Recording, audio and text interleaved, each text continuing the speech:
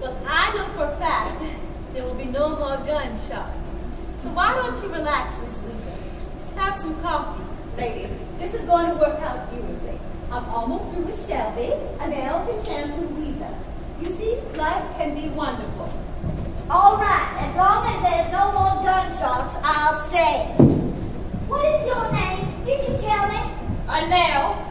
Fine. Are you new in town? I know everyone, and I don't recall ever seeing you before. Well, I just moved to town not too long ago. With your family?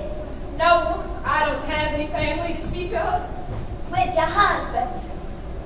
My husband?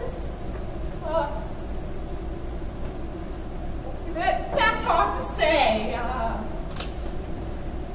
don't know. You don't know? Well, I'm not sure. I'm intrigued. Are you married or not? These are not difficult questions. But he's not. You're not. I can't talk about it. Of course you can.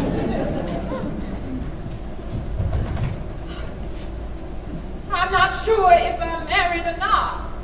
He's gone. Honey, men are the most horrible creatures. Oh, everything's horrible. Bunky, that's my husband. He left. We just moved here a month ago. He just vanished last week. And you have no idea where he went. Oh, nobody knows. He took all the money, my jewelry, the car. Most of my clothes were in the trunk. Honey, there might have been foul play.